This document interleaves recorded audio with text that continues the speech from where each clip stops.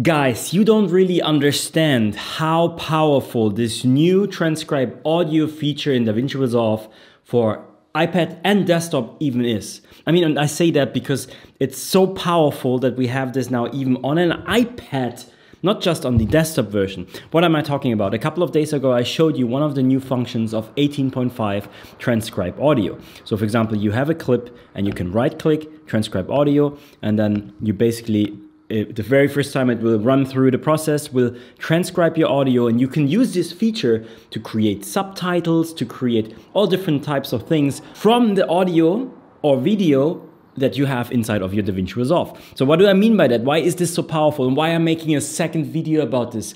Guys, if you go in here, I showed you already that you can now even select parts in this Transcribe audio and put it onto your timeline. But there is an even more powerful feature that I totally forgot to show you. We have a search function. So I can search for whatever word I want in my text. And of course it doesn't find it. Why? Change. I think I didn't say change.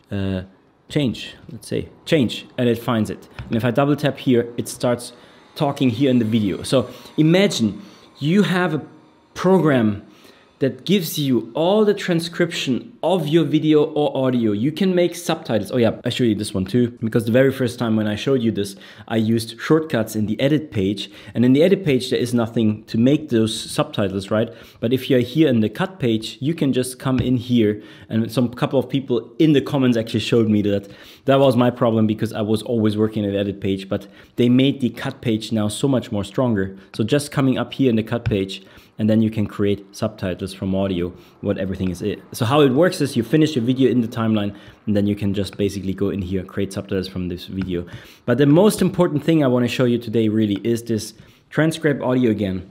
You can have, let's say you have a documentary, you recorded a complete, like a seminar, 10 hours of footage, and you know that the speaker was talking about a certain type of topic, but now you don't have to go into the video and search for it. You can use the search function here and type it in and you will find it. And I want to address one more thing. I mean, I make my videos in German and in English. And of course, when I made the whole subtitle and audio, transcribe to audio, I hated it's only in English right now. And I got so many comments now also under my videos.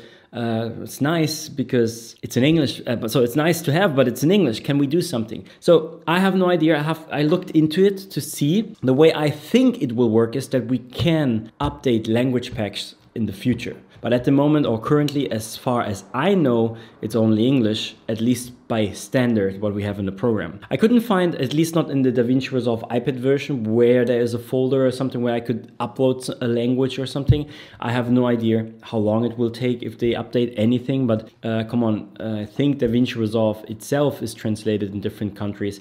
So I think this is, yeah, I hope it's just a pack that we can download, and then one day we can also use the different languages. And I mean, it affects a lot of people. That's why I'm talking about this now, because here on my channel, 20% is US based. I see this on YouTube. 10% is India, and then it's all worldwide. It's not even that it's all German, because German have my own channel, right? It's all over the world. So, and I totally understand you, and I have the same problem for my German channel.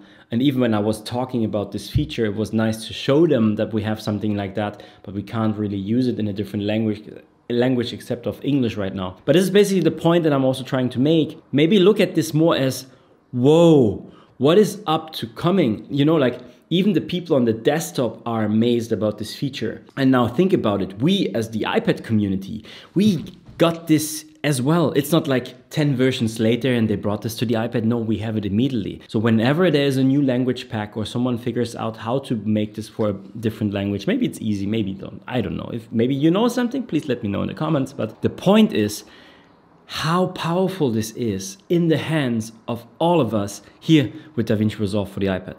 This is the one thing I wanted to share with you today. I hope you liked this video. If yes, hit like, subscribe, dingle dingle, bam bang gong. And if you haven't updated to the newest version, what are you waiting for? Version 18.5. See you tomorrow. Bye.